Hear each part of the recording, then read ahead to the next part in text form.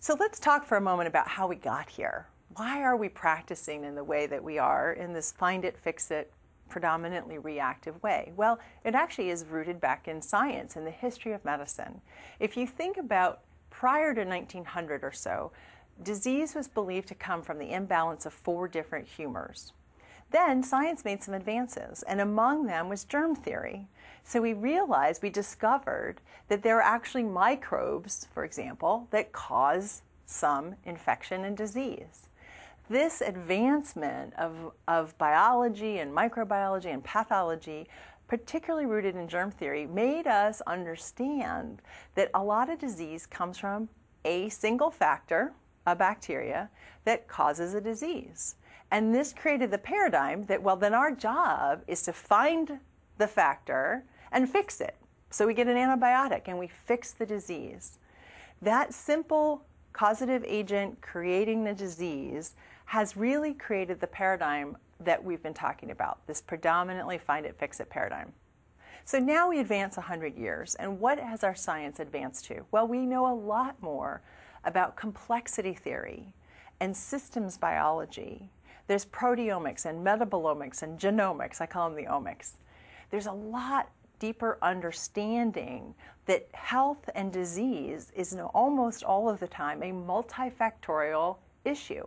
We are born with certain genetic risks. Then we have environmental factors that decide and determine to a large degree whether we get sick or stay healthy. So we understand that across a progression of disease, there are a multitude of factors that affect health and disease. Now is the time for our medical model to shift to catch up with the science, just like back in the 1900s. So let's take a minute and look at this graph. I think it's very useful. I want to orient you. Across the horizontal axis, we have time. So if this is an individual, this is their time from birth, and then as a disease develops across time. Along the vertical axis, we have cost. So the further up we go, the more costly, and the less likely we can reverse the disease. So what's typical? With our existing medical model, the find it, fix it approach, we usually wait till we get to about this inflection point on the curve to intervene. And as you can see, we're pretty far down the line, the cost is already pretty high, and the chance of reversibility is pretty low. The goal here is to move to the left on this curve, to begin to intervene not only at the earliest clinical detection, but perhaps molecular detection, or even better, let's start at the beginning with someone's risk, understand their risk, and do what we can to reduce that risk. It's a very different approach that works across someone's lifetime and is a much more proactive approach. So really, where does this leave us? This leaves us with understanding that improving our current delivery system, doing things better and more efficiently and more fast, more effective, and even if we show greater empathy, isn't enough. It's not going to change this underlying paradigm. We really need to expand our current ways of doing things to be more patient-centered, more proactive, more personalized. I'd like you to take a minute, if you would, and think about a time, either in your own life, in the life of a family member or friend or a patient, where this approach, this find it, fix it, reactive paradigm, fell short. It didn't give us the best outcomes. Maybe it actually did harm unintentionally. And just allow yourself to reflect on that. I'd like to take a minute and talk about something that's near and dear to all of our hearts, and that is the suicides and weapon-related incidents amongst our veterans, and see what there is for us to understand and learn as it relates to this topic. I was meeting recently with Assistant Secretary Riojas, and they, in his office, had just reviewed all weapon-related incidents in veterans for many years. And interestingly, they found 3 things in common with every one of those incidents. There was either a history of the veteran having depression, which isn't particularly surprising, sleep disorders, or pain, chronic pain.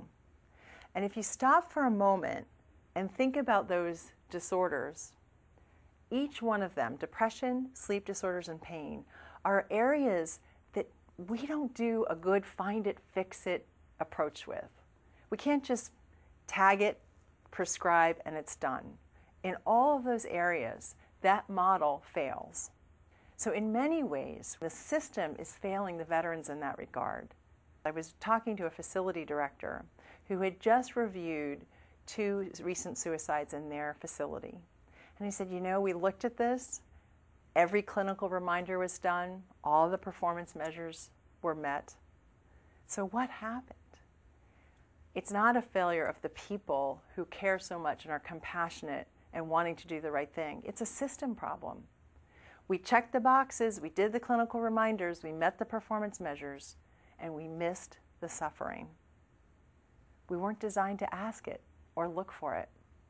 So in this future model of care, we see the whole person and where they are and what matters to them, and are better equipped to address it. So what is the root cause of our failure of the system? You know, there's a lot of factors, but what's the fundamental root cause? The root cause of this whole healthcare crisis that we're in is that we've put the disease at the center of what we do, not the person, not the individual. And I think better than I could ever say it, one of our patients who is a veteran in the blind rehab program in Tucson said it in a way that captures it better than I can. So take a listen. When you start losing your identity, then you lose your will to survive. And now that I've got my identity back, then I have a will to survive. I have a will to keep going on. Yeah. And that's what motivates me. That's what drives me. You know, I have to have a purpose. And once I develop that purpose, then I can keep going on. As Ed said beautifully and powerfully, until we are reconnected with what matters to us, our purpose, the motivation to do difficult life changes and sustain that across time is not going to happen. So let's talk about why we should put all of this energy and effort into changing the healthcare system, because that's a big thing to undertake. I want to make a case for you. If you look at this slide, which is a graph of a couple of things, let me take a minute and orient you to this graph. What we have here is the bar graphs. The light purple bar graph is the average life expectancy in each of these countries listed on the bottom. And the dark line purple graph is the per capita spending in healthcare in those countries. So the United States is actually very easy to find because we peak, right? Our spending is far more than any of these other countries. But what is really fascinating to realize is that when it comes to average life expectancy, we're all the way down here next to Cuba. And actually, the first time I saw this, I thought it was a cartoon. I didn't think it was real data. It's real data. So what is this telling us? For me, it's telling me that doing more of the same, just putting more money in, doing our current system faster, better, is not going to work. That's not the solution. And you could argue that average life expectancy isn't the only outcome that matters, but most people would agree that it is an important one, because if you're not alive, the state of your health isn't really important. So this is a really important statement. Doing more of the same will not fix the problem. So just let's think about the context of the United States right now and the healthcare crisis that we're in. Healthcare right now consumes 18% of our GNP, our gross national product, with unsatisfactory results. In some areas we do well, but in a lot of areas, in chronic conditions and in life expectancy, we're not doing as well as we would want to do. If our spending continues to rise at the current rate, which is 5% a year, by 2021, healthcare will consume 31% of our gross national product. That is unsustainable. All the economics, everybody is clear that that will crumble the U.S.'s ability to compete globally in this world, in the market. We cannot sustain it. The good news about that is that, from my perspective, it creates an imperative to change. We can do a better job, and now we have to. We really don't have a choice. So let's just take a moment and look at how we're doing in healthcare and outcomes over the last 10 years in a couple of important areas. Heart disease, ischemic heart disease. As you can see, we've had a 25% increase in ischemic heart disease in this country in the last 10 years. What about diabetes? Diabetes in the last 10 years, 32% increase. So the system is not working. What about stroke? 27% increase of stroke, incidence of stroke in this country in the last 10 years. Our current system isn't working. What about within the VA? Let's just look at obesity trends, and this data is from our National Center for Health Promotion Disease Prevention. What this slide will show you is the percentage of people who have a body mass index in the obesity range, and that's really all you need to know is that is the darkest color on these maps of the United States. And what you can see is this trend across the last 10 years that every region of the country is getting worse in our obesity percentages. And the question might be, is that only our older population? Take a look at the OEF, OIF veterans. These are the trends of who is actually, by medical terms, obese in this dark purple. So we have a big issue, and doing more of the same is not going to fix the problem. So let's look for a moment at this slide. What this is, Dr. Jane and his team put together a model to project the future need of dialysis, so for patients with end-stage renal disease, their need for dialysis in the years to come. It's based, you can tell the beginning part of the graph is based on our actual real data up through fiscal year 11. What they did was then model the continuing trend of this need for dialysis. And you'll look at where we go. It's to the sky. By fiscal year 31, the need for dialysis is so great. The key to this graph is that little tiny red bar, that part of the graph, that's our capacity to provide dialysis to our patients. So you can see that this is not headed in the right direction. Major, major issues. So I don't think there's any argument that doing more of the same, even if we do it better and find it faster and fix it better, we will not change these trends. That's not the problem. It's not going to work for the VA, and it's not going to work for the country. The good news is we're not the only ones seeing the problem this way. A lot of people around the world are seeing the same issues and calling for the same kind of change. The Institutes of Medicine, back in February of 2009, held a national summit called Integrated Medicine and the Health of the Public. And in their executive summary, they said the following: the disease-driven approach to care has resulted in spiraling costs as well as a fragmented health system that is reactive and episodic as well as inefficient and impersonal. So they're seeing the issue as the same. So what is up with this? The current system isn't working. Why? Certainly not because of the people in the system. I don't know anyone that's gone into medicine or healthcare, and particularly the VA is filled with amazingly skilled and compassionate people. It's not about the people, it's about the system. Think about chronic conditions. Chronic conditions consume more than 75% of our healthcare dollars. And they're largely impacted by what we do every day and our health behaviors and our choices. And yet our system is best at finding and fixing problems. We have no core competency in working and partnering with people to optimize their health and well-being. Let me say that again because it's a really critical piece. The system is not designed to partner with people and help them optimize their health and well-being, whether they're sick or well or dying. We don't do that well. It's not what we're designed to do. And that's the transition that we're talking about. Now we have a professional and an economic imperative to change. Let's take heart disease as an example. It's a great example. First of all, as you probably know, heart disease is the #1 killer of men and women, both in this country and around the world. So how do we deal with heart disease? And again, a great illustration of what our system is good at doing, finding and fixing the problems. In 2006, we did 1.3 million angioplasties. And if you're not familiar with that term, the angioplasties are cardiac catheterizations where we then either put in a balloon to open coronary arteries that may be clogged or put a stent, a little tube in to open those clogged arteries. That's the process. So 1.3 million angioplasties that year, about 50,000 each, about $60 billion with a B spent in 2006 on those procedures. We did about 500,000, 500,000 open heart bypass surgeries, about 100,000 each, 44 billion. So what kind of outcomes do we get with these invasive, expensive procedures? Well, here's the thing.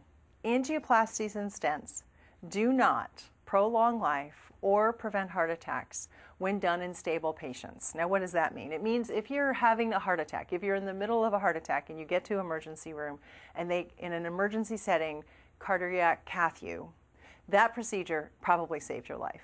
But 95% of the time when we do those procedures, they are in stable patients. And in those patients, 95% of the patients that we do them in, they have never been shown to prolong life or prevent heart attacks. Now, the procedures may reduce other symptoms and have other benefits, but not the primary benefit we want. What about open heart surgery? Bypass surgery has been shown to prolong life in less than 3% of the people who have that procedure.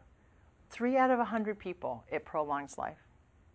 Now take that picture and juxtapose those statistics with this one. Changing lifestyle could prevent at least 90% of all heart disease. Prevent at least 90% of all heart disease, the #1 killer of men and women in this country and worldwide. So what's the situation? What's the deal? The deal is we have a system of medicine that knows how to do the top stuff and doesn't know how to affect the bottom part. So we have a big challenge and a big opportunity. So the other interesting thing, back to Dr. Jane's model with renal dialysis, as you remember, the curve is steep and headed in the wrong direction.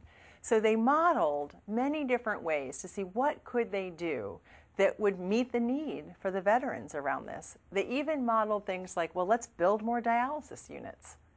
Nothing, not even building more dialysis units, bent this curve. The only thing that bent the curve in this way was actually intervening earlier to help prevent the need for dialysis. So working with patients with hypertension and diabetes and effectively reducing the need for dialysis, the only thing that made a difference in this projection. So what is the answer? It's interesting that the VA is not the only institution calling for this kind of change. As a matter of fact, if you look at the Institution of Medicine, back when they did their Crossing the Quality Chasm that was published 10 years ago, 2001, they defined our current approach as we've discussed it, care based on visits, and have described the new approach where we need to be is care that is based on continuous healing relationships. I love all those words, continuous, not reactive, healing relationships. To shift from the situation where professional autonomy drives a lot of variability to moving to care that is customized according to the patient's needs and values. And finally, to shift from where the professionals control the care to where the patient is the source of control. So these are not ideas that are just being birthed in the VA. This is where we need to head, and we're aware of that. And if you take a look at the VA's mission, we say it. What is our mission? To honor America's veterans by providing exceptional health care. That does what? Treats their diseased body part? No. That improves their health and well-being. That improves their health and well-being. Now, of course, that includes treating their diseased body parts, but it's bigger than that. That's a big promise. And what is health? We have a definition that's fabulous from the World Health Organization. Health is a state of complete physical, mental, and social well-being, not merely the absence of disease or infirmity. So that's where we're headed. So the National Leadership Council of the Veterans Health Administration, the leadership of our organization, came together at their strategic planning retreat recently and said, how can we help focus our priorities around this transformation?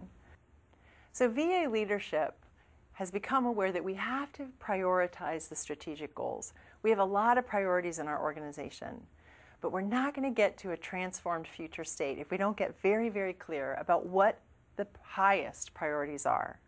So under the leadership of Dr. Petzel, Dr. Jesse, Dr. Agarwal, and Mr. Schoenhardt, the National Leadership Council has created the 3 strategic priorities for the next 5 years. And actually it's about one, the first one. The first strategic priority is to provide veterans personalized, proactive, patient-driven health care. The second and third goal are actually in support of that first goal.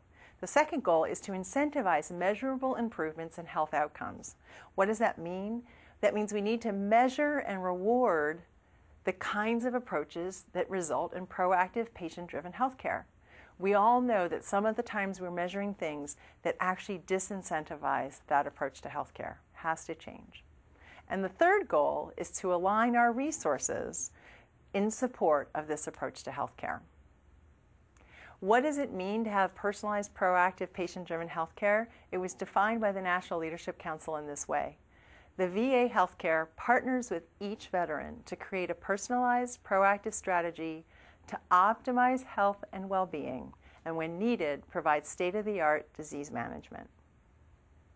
The National Leadership Council went on to define those terms. What do we mean by personalized? Well, here are the definitions. Personalized, a dynamic adaptation or customization of recommendation, education, prevention, treatment that is specifically relevant to that individual user based on their history, clinical presentation, lifestyle, behavior, and preferences. So it's not a one-size-fits-all. It's not that everyone should be on this lipid-lowering agent because I need to get to this standard of a lipid level. It's really working with a personalized approach. Proactive, what does that mean? It means acting in advance of a future situation rather than just reacting, taking initiative to make things happen rather than just adjusting to the situation. How do we help veterans have a proactive approach to their health and their life? And patient-driven, I love this, because this is way more than just taking someone's values or preferences into account. Patient-driven is an engagement between a patient and a healthcare system where the patient is the source of control, such that their health care is based in their needs, their values, and how they want to live. That's what it's about. There's a couple of key things about going from where we are, our current or as-is condition, to where we're going to be, our will-be condition. In some ways, I think, defining the future medical model is the easy part. It gets trickier when it comes down to how do we actually incentivize the right behavior.